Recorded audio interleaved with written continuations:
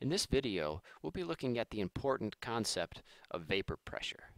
An understanding of vapor pressure will then help you further understand phenomena like freezing point depression and boiling point. So let's go through vapor pressure nice and slow. Vapor pressure. The pressure exerted by a gas that is at equilibrium with its liquid. So let's draw what that might look like. Here's a flask. And in the flask we have water.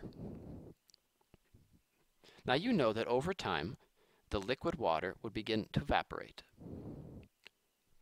As the liquid water evaporates, it enters the vapor or gas phase.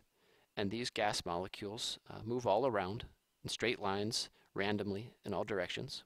And some of them, of course, escape out the top of the flask. Okay, now let's say we have a flask, but this time we decide to place a stopper on the flask. Now, what's going to happen in this scenario? Well, just like before, the water begins to evaporate. And it begins to move around. But because this is stoppered, none of these water molecules are able to escape and leave the top. Now, you know just through everyday living that if there was a sample of liquid water here and you capped it up and you came back later, that of course there would still be some water in there. It's not that all of the water evaporates, just some of it evaporates. In fact, we don't see this happening, but what's going on at the microscopic level is that some of the water molecules are entering the gas phase, and at the same time, some of the ones in the gas phase are re-entering and joining the liquid phase. So what we have is a dynamic process, not visible to the naked eye, but it's certainly happening.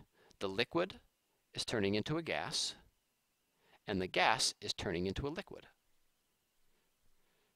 So when stoppered, equilibrium will be reached.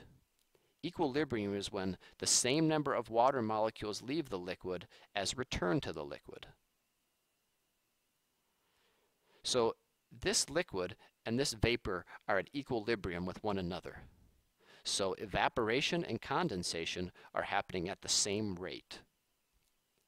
Now we know from our study of gases that this gas will exert a pressure. Well, that's what vapor pressure is. The pressure exerted by a gas that is at equilibrium with its liquid. So this is the gas that's exerting a pressure. The pressure that it's exerting is called the vapor pressure. So in review, the gaseous water molecules produce collisions and exert a pressure. This is called vapor pressure. Now, don't get tripped up by the concept of equilibrium. Equilibrium means the rate of evaporation is equal to the rate of condensation. Got that?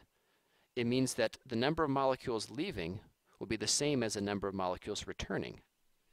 Here's something that is not true about equilibrium. It is not true that there's the same amount of liquid water as there is gaseous water. Students oftentimes think that the amount of liquid water is equal to the amount of gaseous water. That is not true. The only thing that's equal is the rate of leaving and entering. That is equal, and that's called equilibrium.